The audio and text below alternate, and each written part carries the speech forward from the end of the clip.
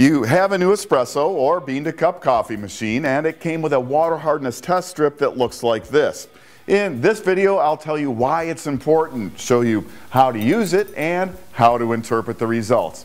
Hi, Mark here from WholeLatteLove.com. So what the water hardness test strip measures is the level of minerals in the water you will be using in your machine. That's important because harder water, which is water with a higher mineral content, will cause scale to build up faster within your machine. And long-term, scale buildup is the #1 reason for premature machine failure. If you'd like to see just what scale can do, use the link up here to see a video that takes a look inside espresso machine boilers with various amounts of scale buildup.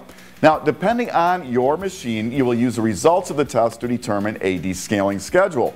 On many super automatic bean to cup machines, the results of the test are entered into the machine, and based on that and the use of a water filter, the machine will notify you when it's time to descale. So, using the test strip is very easy. Remove it from its package by tearing at the line opposite the 4 squares. Now, just dip it in the water you will use in your machine for 1 second.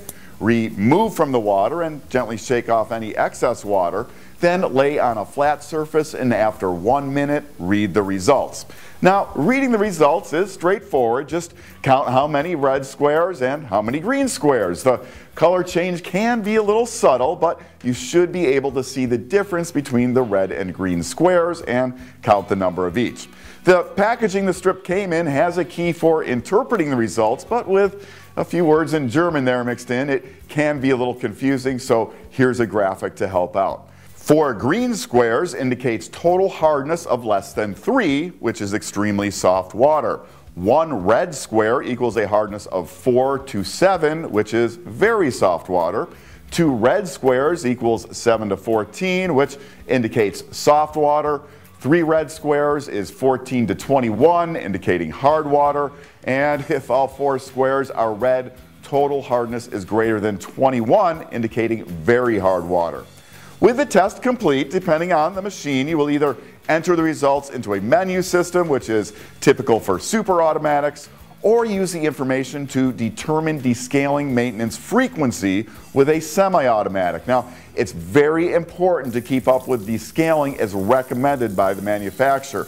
Depending on your water hardness, you can extend the time between descaling maintenance by using an in-tank or outboard water filter as recommended by the manufacturer.